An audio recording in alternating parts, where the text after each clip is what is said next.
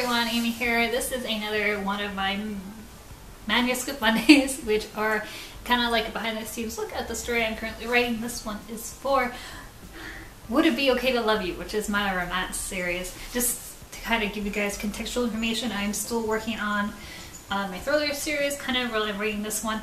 And this week last week I hoped to finish like chapter 1. I did, but I didn't do a good job. It's really difficult coming from like my mob guys. They really try to get their emotions and kind of trap them inside themselves, and the romance guys obviously can't. So I really worked hard on Sato and for chapter 1, trying to make him very socially awkward, and I think I successfully did that.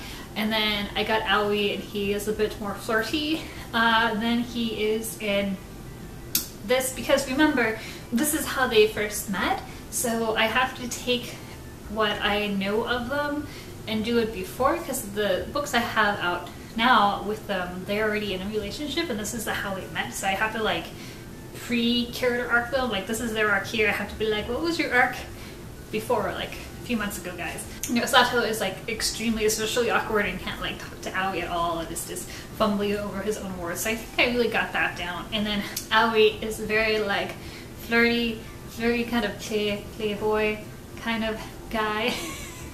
Which is just hilarious to say, because like I said, I know them when they're like together in like super serious relationship mode thing. So, but I was really excited to write fluff compared to like mob guys. To me, they were like hard, and I had to be like, this has to be perfect. And I feel like with the romance, I can just like go and do that. I did a good half of chapter 1, and I really had to focus on the second half. I also had to focus on getting more chemistry between them. I don't think I did such a good job with it with this draft, so I have to go back and I'm going to fix it. And then hopefully later on this week I'm going to also fix chapter 2, which deals just with Aoi going to a New Year's party, the orphan's New Year's party that his friend Jin puts on, and it's very flirty and sexy and all kinds of things that I'm not used to writing with my Yakuza guys. I guess I'm really trying to parse their personalities and get the chemistry thing going, because I have not written them in a while. So that was it. Keep on staying tuned, subscribe to this channel, that way you do not forget to have any of these updates to see where this book is going. So then, until next time, bye bye.